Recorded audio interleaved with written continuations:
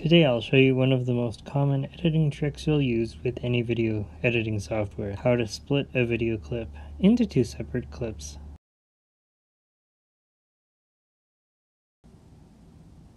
And remove unwanted footage from the middle of a clip.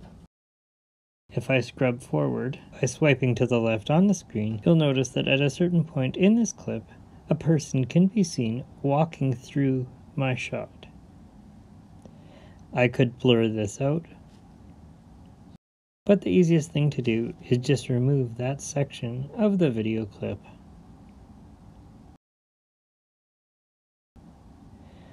Notice in the very upper left corner, you'll see the person begin to walk through. So I'll move to that point in the clip, select the clip, swipe over on the toolbar, and then tap Split. This will create a separate clip.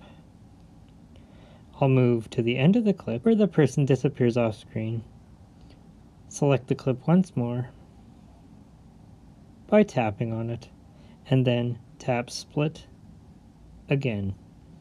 Now I have three separate video clips, a beginning, a middle, and an end. To remove the person walking through my shot, all I need to do is tap once on the clip in the middle, located between the two transition points, the little gray ovals. That clip is now selected. Then I can swipe over on the main toolbar and tap the trash can. This will remove the clip. Now when I play the clip once more, you will not see the person walk through the shot.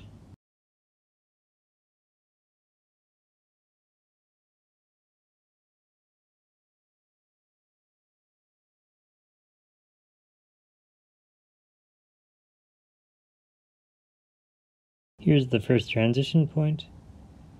Then the rest of the clip continues. And notice that you don't see the person walking through my shot. I love Mike's videos. Please subscribe to his channel for more tips, tricks, and tutorials.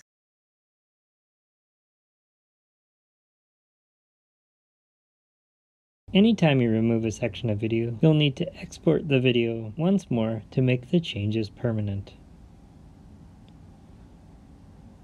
I might use this in future tutorials, so I'll export the video by tapping on Export.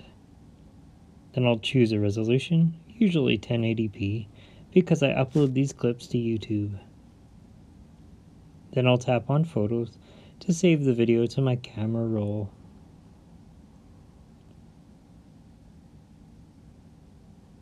Don't interrupt the export in any way while it's happening. If you do, the video might not export properly, and you'll have to repeat the export process.